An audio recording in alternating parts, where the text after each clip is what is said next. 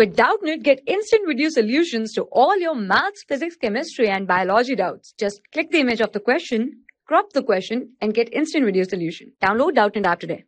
Question is, a meter rod of silver at 0 degrees Celsius is heated to 100 degrees Celsius. Its length is increased by 0.19 centimeter. Coefficient of volume expansion of the silver rod is. So we need to find coefficient of volume expansion, that is gamma. So we can say here the change in length is equal to L naught alpha delta theta.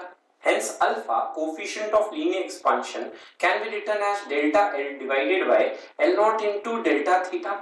Now here we have delta L given here in the question as 0.19 centimeter. So this is 0.19 divided by L naught here is given as meter rod means 100 centimeter, and delta theta here it is being said 0 to 100. So change in temperature is 100. So here alpha comes out here as 19 into, we can say here 10 power minus 6, which is equal to, we can say as 1.9 into 10 power minus 5 per degree Celsius. But here it is asking gamma, which we know is equal to 3 alpha. So gamma is equal to 3 alpha. Hence 3 times we can say as 1.9 into 10 power minus 5, which is equal to, we can say 5.7 into 10 power minus 5 per degree Celsius. Hence we can say the coefficient of volume expansion of silver rod